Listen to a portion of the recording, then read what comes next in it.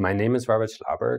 I'm an assistant professor in pathology and a medical director at ARUP Laboratories. Thank you very much for your interest in what I think is a very exciting topic. My hope is to convince you of the huge potential of metagenomics-based tests for identification of previously undetected pathogens. Current laboratory testing for infectious diseases requires selection of the right combination of diagnostic tests, combining direct stain, antigen detection, culture, and PCR methodologies. Most of these current technologies are targeted, answering the question, is the patient infected with pathogen X? In addition, culture-based tests require viable organisms and appropriate culture conditions, which may result in missed infections. As an example, the cause of pneumonia often remains unknown despite extensive testing.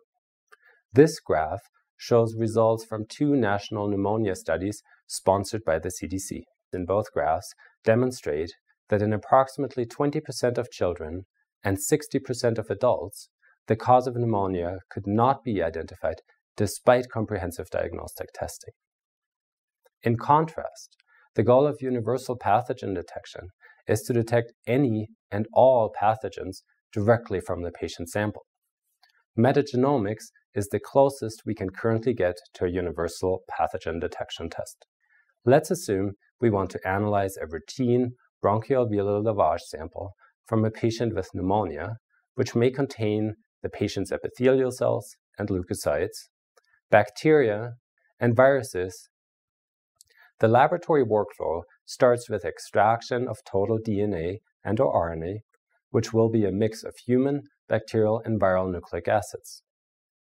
Sequencing libraries are prepared by converting the longer DNA and RNA strands into shorter segments and adding sequencing adapters to the ends of fragments. The goal of this step is to be as sequence independent as possible, so not to alter the overall nucleic acid composition. Next generation sequencing then generates millions of short sequencing reads per sample, which need to be analyzed quickly and accurately to identify any pathogen of interest to be reported. Until recently, this last step used to take days to weeks with conventional software. Over the last 2 to 3 years, much faster data analysis tools have been developed. Our laboratory uses the diagnostic version of an extremely rapid software that was co-developed at ARUP called Taxonomer DX. In this example, we used randomly selected upper respiratory tract samples to demonstrate the power of universal pathogen detection. Results were compared to those from an FDA-cleared respiratory virus PCR panel. While results agreed well for respiratory viruses targeted by the PCR panel, numerous additional viruses were detected by metagenomics, including human coronaviruses, cytomegalovirus, human bocavirus, enterovirus, measles virus, and parainfluenza viruses. One complication of metagenomics-based tests is that it is difficult to measure their analytical sensitivity. The sensitivity depends on 3 main variables: the number of sequencing reads generated, also called the sequencing depth, the genome size of the targeted organism, and the sample composition. The more sequences generated from the samples, and the larger the genome size of the target organism, the more reads will be generated. While these 2 variables can be controlled or known, the third variable, the sample composition, cannot be controlled and may differ significantly between samples.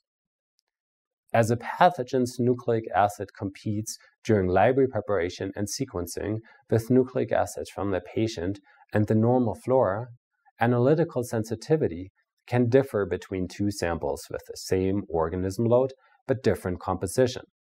Both samples contain the same number of viral particles, symbolized in purple, but the bottom sample has a higher number of patient cells.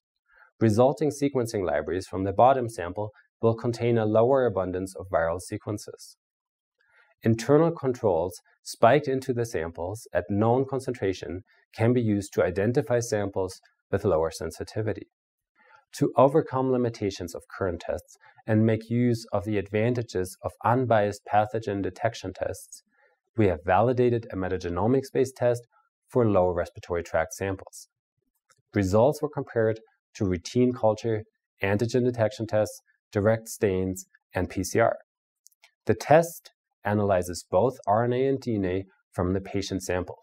This slide shows 3 example results of bronchoalveolar lavage samples that tested positive for Staphylococcus aureus, Legionella pneumophila, and respiratory syncytial virus. I hope I was able to convince you that universal pathogen detection holds great promise for syndromic testing, especially in vulnerable patients, including seriously ill, immunocompromised patients, the elderly, and young infants. Thank you very much for your attention.